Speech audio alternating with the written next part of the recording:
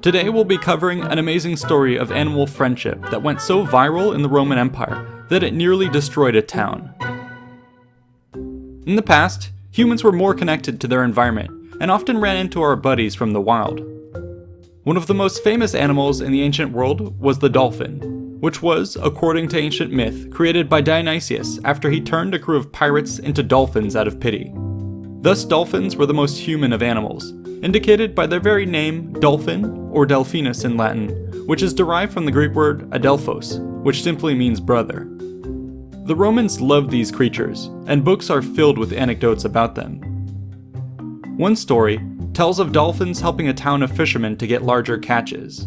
One tells of a dolphin who, having befriended a young man, gave him regular rides to school in a neighboring town and back. Our story today would surpass them all and became one of the prime attractions of the Roman world.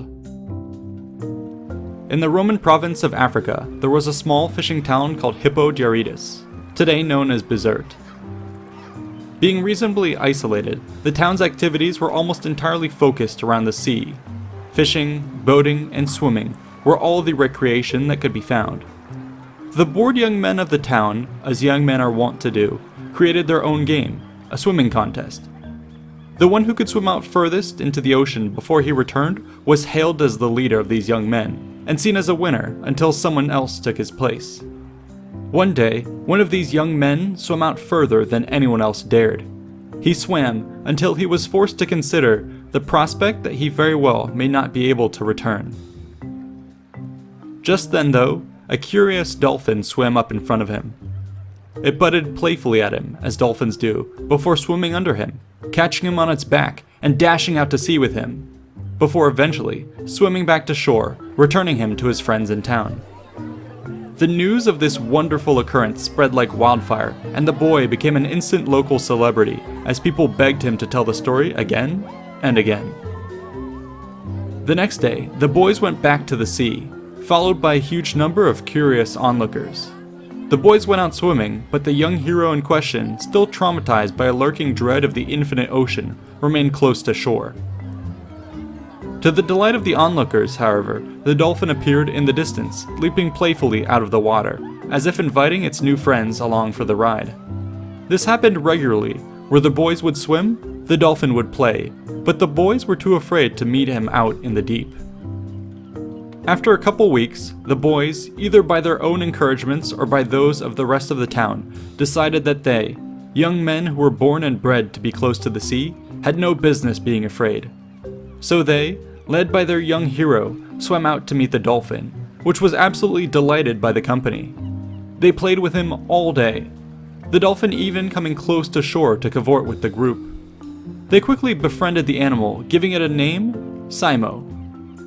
Only the one boy was allowed on its back, but they swam as a group together, growing quite close over the course of the summer. The dolphin even occasionally brought a companion, though they were always too shy of humanity to allow anyone to touch them. Simo, however, was as bold as the boy who had befriended him.